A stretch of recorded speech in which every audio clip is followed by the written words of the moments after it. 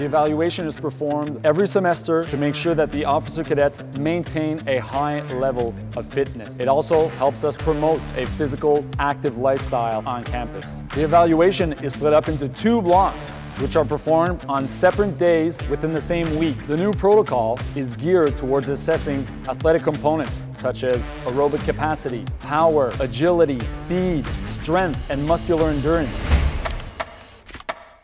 For the 2.4 kilometer run, the minimum standard for men 10 minutes and 34 seconds, and for women 12 minutes and 40 seconds.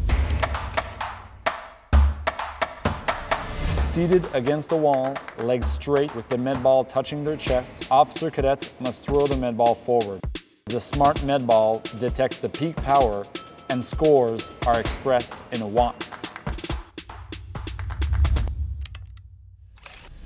Participants stand tall at the starting line. They must jump forward as far as possible and try to stick the landing. The distance will be registered in centimeters.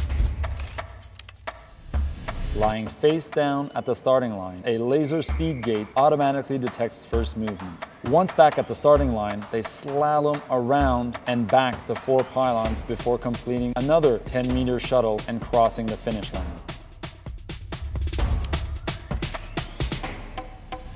Standing on the force plate, the participant have to grip the bar with a mixed grip, one overhand, one underhand. Upon instructions from the evaluator, the participant will pull with a maximum force for 3 seconds.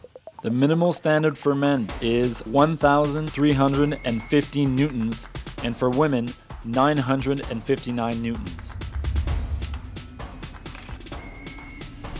Participants grab the bar with an underhand, shoulder-width grip. They start with the chin above the bar, keeping their body straight, knees bent, and legs crossed. Test continues until arms are fully extended, at which point the score is tallied in seconds.